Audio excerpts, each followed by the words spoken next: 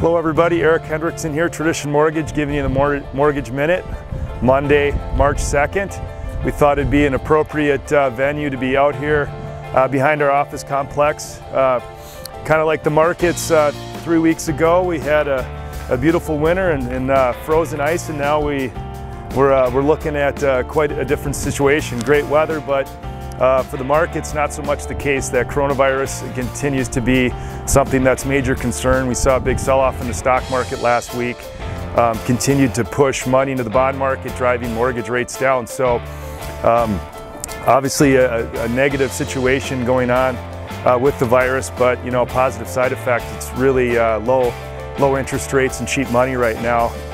One positive thing that we just found out last week from a new housing start situation, home building is going crazy. In the Midwest, we're up 30% from last year.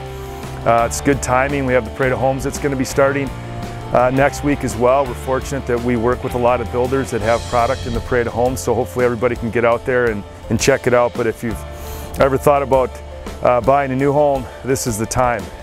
Really take advantage of this environment. Those of you where it makes sense to refinance, I'd take a hard look at it, or at least do the research talking to one of our mortgage bankers. So again, appreciate your business, and we'll continue to keep you posted. Have a great day.